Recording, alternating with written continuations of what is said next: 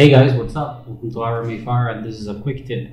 Alright, so on today's tutorial, I'm gonna cover how do we go about rendering just the lines. Just the lines you see on the geometry. So I have this test model here. All I'm gonna do is select the hands, because I think the hands would be pretty cool to do some tests with. Delete everything but the hands, just drop down transform, and let's place this on the axis center. All right, so the first things first, whatever has a line, it's what's gonna be rendered. So you could do a few different things. Like one option is to remesh if you wanted to change the way in which these lines are essentially tracing the geometry.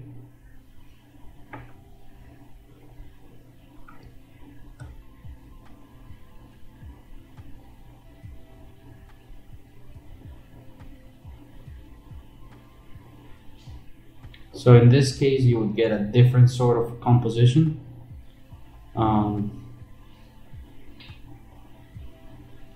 For the sake of the tutorial, we're just gonna do it like this. And what we're gonna do is, you don't even need to use a carve or anything. All you need to do is come out here, just delete this, come here into Redshift, say strands, render object as strands, and you can pick strip, box, cylinder, cone, strip, or whatever. And what this is gonna do is gonna read your P scale. The default scale we can change here. It starts at 0.1, and this is a scale multiplier to drive the scale of like how big these lines are. So let's drop down a dome.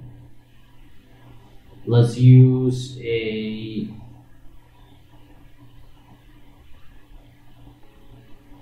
RMA Fire parking volume 1 pack or HDRI.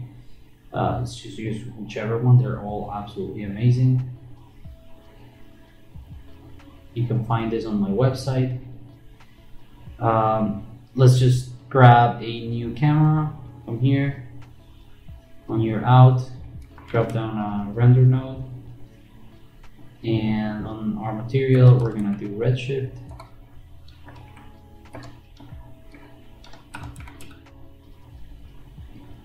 Redshift and RS material, and I'm just gonna make it an emissive material on red, whatever, it doesn't really matter. Come in here and on your render, just select that material, and on our out render view,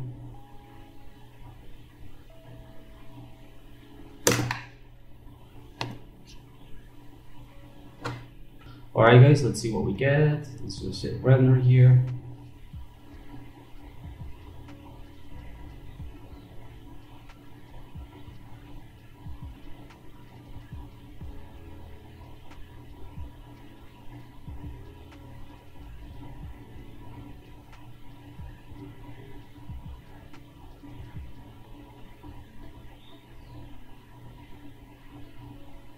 And there you go. Off the bat, you get something pretty decent to work with.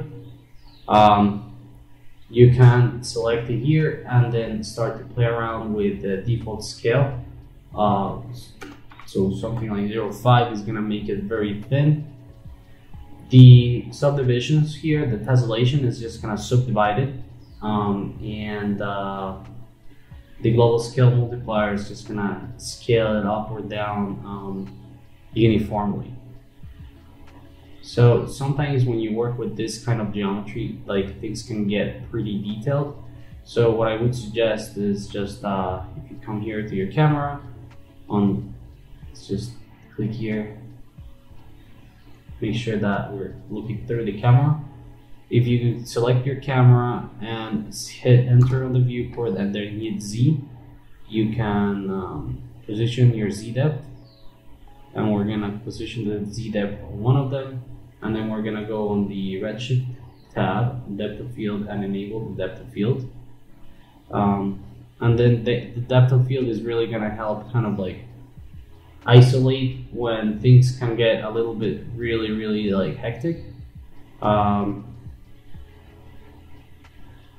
So as you can see, it kind of blurs out things in the background and focuses, makes your focus a specific area.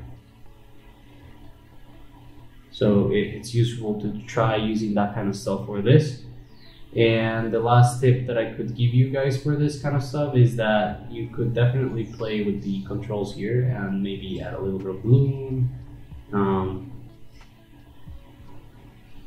And then this is gonna start to give it that UI kind of like futuristic feel.